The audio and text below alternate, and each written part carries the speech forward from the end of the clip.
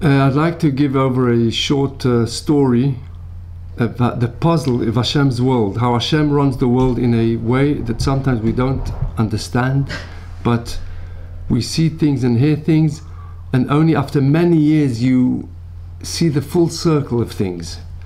And this is an amazing example in my own family with with my sister's family, that starts off with my father's uncle. My father had an uncle, my father, Rabbi Horovitz Shlita, his mother, Mrs. Rosie Rella Horovitz, Zichronah Livracha, who died at the ripe old age of 101. She had several brothers. One brother was called Uncle Edwin Feist Hanoch, that I knew personally, died at the age of 102, lived in Beit Vegan. Another brother was killed in the First World War in the German army. He served in the German army and he was killed. He was a very famous Aguda youth activist. He was the founder of the Tzirei Agudat Israel in the world. People don't know this. In the years before even the First World War, when he was killed in the French front. Another brother, the oldest brother, was called Rabbi Yeshua Halevi Feist, Philip Feist, that was sent to work in Paris as the representative of the very successful large Frum metal company in Frankfurt, Baer und Sondheimer, one of the largest metal companies in Europe. And he ran the branch in Paris. And then when the Holocaust came, he managed to escape the Nazi part of France to the southern part of France, the Vichy part of France, and joined forces with the relative of the Lubavitch Rebbe, I think it was called Reb Zalman or Reb Leib Schneerson, who took care of many children, Jewish children wandering around France, and took them in and tried to make some kind of sense with their lives, even at some stage even opening some kind of dormitory that was like a bit like a yeshiva, resembled a yeshiva. They got permission to do so, and they gathered many children. And this Mr. Philip Feist, my father's uncle, Uncle Philip Feist, was one of the main people. Who opened it? He was one of the main people behind this initiative, and he ran it. And he one day encounters a child called Yossi with a very, very sad story. This Yossi actually wanted to take in his life. He says, I have no reason to live anymore. A family originated from Poland, but happened to be in that area of Europe, and his father and brothers were taken to Auschwitz already and killed. He was left with his mother and two sisters. The mother and two sisters headed down to Marseille, thinking from there they can take a boat to England or somewhere else and save themselves. But since there was permission for boys up to the age of 15 to join this internat, this dormitory for Jewish boys, the mother said, maybe you'll be able to learn Torah even after a few years of not learning. Maybe you can have a normal life a bit. So maybe we'll try and look for another refuge, but for you this is the good refuge. But he was left all alone, hungry, tired, with torn clothes and no shoes, and to walk a whole day through the woods to arrive in this place. And finally he arrived in this village where this thing was, this so-called dormitory, and he was already almost didn't want to live. He lost hope. But when he came into this place, he was greeted with such a friendly, warm person. My great uncle, Uncle Philip Feist, who, after hearing his situation, took him in like a father, like a personal child, and tucked him into bed, gave him food and clothing, and calmed him and soothed his soul. We'll learn together. And he says, don't worry, I'm like your father, I'm like your Rebbe, like your mother. He learned with him Chavrusa every day and made him feel great.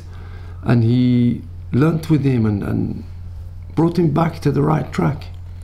And finally, what happened to my great uncle Philip is brought in a sefer called Eile Ezkero, a 6-volume series published by Dr. Isaac Levine from Aguda in America. He was the representative in the UN of Aguda, and he published a book, Eile Ezkera.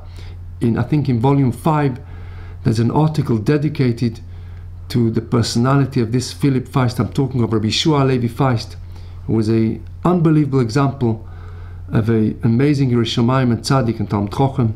He was a businessman. What happened was, at the end, these children were somehow, Because they didn't have passports, many of them, French. and they had to run away. They were going to run away to Switzerland, by the way, where the family of Philip Feist, They were allowed to go Philip to Feist's own family were also beyond the border in Switzerland, and he was on the train with a group of boys. And but what happened was, it was the last train out of the Nazi France for these boys, otherwise they would be taken to be killed. And he went with them, and on the way, And he's sitting in the train. he's sitting in the train, and on the way, one boy had to go out on one of the ways.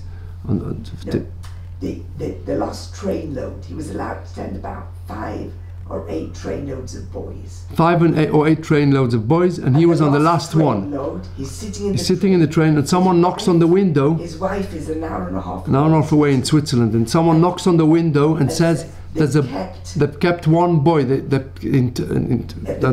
stopped one in the barrier. He was very The Nazi officers said he can't be on it. that says he can't be going with. This boy is too tall. They thought he's old. He can't be 15, and he has no permission. And Philip Feist went out of the train to try and save this child, and they took him also to Auschwitz, and that's how he was killed. With the Maaseh Chesed, with his Mesiras Nefesh for every Jewish child.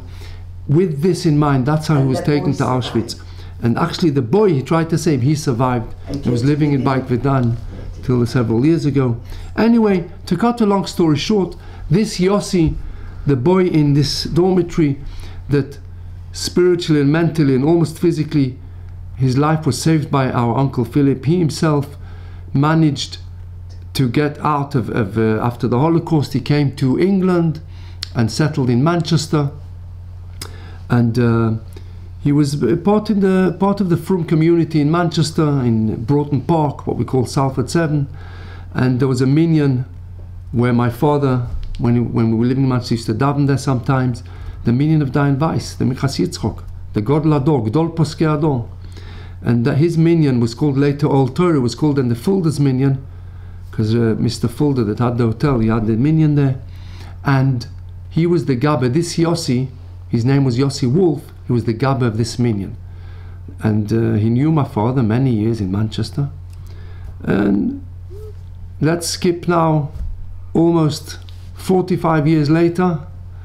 And my sister and the husband, Rabbi Menachem Goldstein, their daughter Tamar, got married to a wonderful big Talmid Chochem, Reb Moshe Wolf, from the Mir Yeshiva. And my father and mother come to the Sheva Brochas, and my father's sitting at the Sheva Brochas and sees an elderly gentleman, the grandfather of Chosen, sitting next to him. And straight away they find out they know each other from many decades back in Manchester. And then this Rabbi Yosef Wolf says to my father, he says, I never told Rabbi Horovitz, I should tell you the truth. I know you for many years. I never told you my real life story. I'll tell you the truth. Baruch Hashem, I have big nachas today. Children and grandchildren, great-grandchildren, ala Torah, ala avodah. Baruch Hashem, I thank Hashem every minute. But my life, as we all, went through the Holocaust, at one stage I didn't want to live anymore. Ad kedei kach, I have to thank Hashem. And he says, and my father says, no, what happened? Why did you want to? Okay, but you were saved. I said, no. And he tells my father the whole story, how this gentleman saved his life. What's the name of this gentleman? Philip Feist. My father says, that is my mother's brother, Hashem Yimkum Domoy. And they both started crying from emotion, but it shows you how Hashem runs the world and how the full circle comes back. And Baruch Hashem, today we're all living, and Baruch Hashem managed to survive all the trials and tribulations that they went through in their lifetimes. And Baruch Hashem, the family is united. And obviously Bashamayim, also Philip Feist, Hashem Yimkim Domoy, and now Rabbi Yosef Wolf, Zichron Levrocha, was Nifta recently. Together in Shamayim, they're rejoicing to see that their children and grandchildren are all, Baruch Hashem, healthy and learning Torah and serving Hashem with Nachas and Simcha. Thank you. Thank you so much, Rabbi.